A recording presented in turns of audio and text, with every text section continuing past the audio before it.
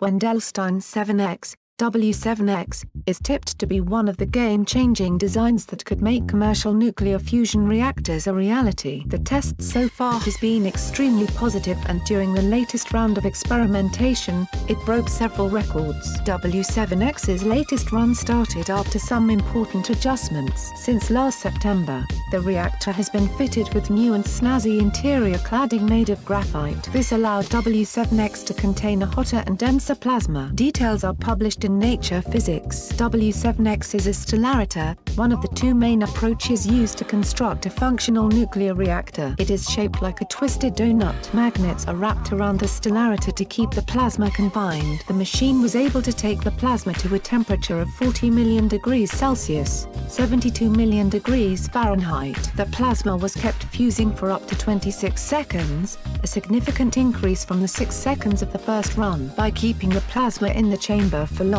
it got the world record for fusion production using a stellarator. This is an excellent value for a device of this size, achieved, moreover, under realistic conditions, that is at a high temperature of the plasma ions, co-author Professor Thomas Sune Pedersen said in a statement. First experience with the new wall elements are highly positive. This makes us optimistic for our further work. The goal of the problem is to make stellarators commercially viable. To do so, it is necessary to create a plasma that exceeds 100 million degrees Celsius, 180 million degrees Fahrenheit. At that temperature, the hydrogen from the plasma will convert into helium, releasing more energy than is required to heat up the plasma. Keeping the temperature up is crucial, and that's why the plasma needs to be kept away from the cold walls. The strong magnetic fields and shape of the machine are optimized to minimize interactions. W7X is made of 50 superconducting magnets, each around 3.5 meters high. Despite its size,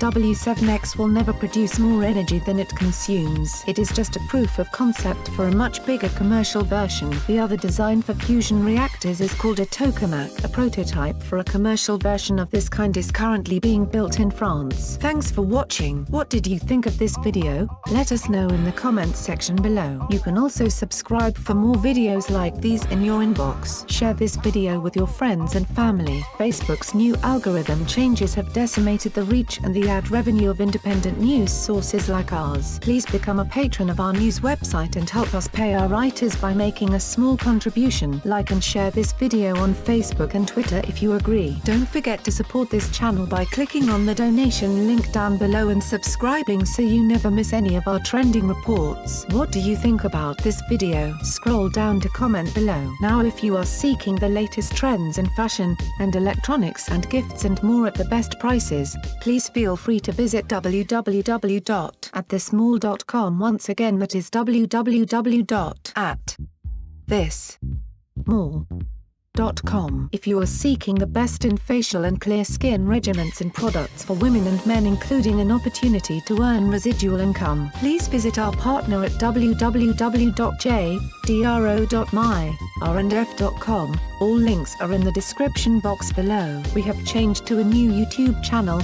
The link is in the description box below. Please subscribe to the new channel, as this one will no longer have new videos and reports posted to it anymore.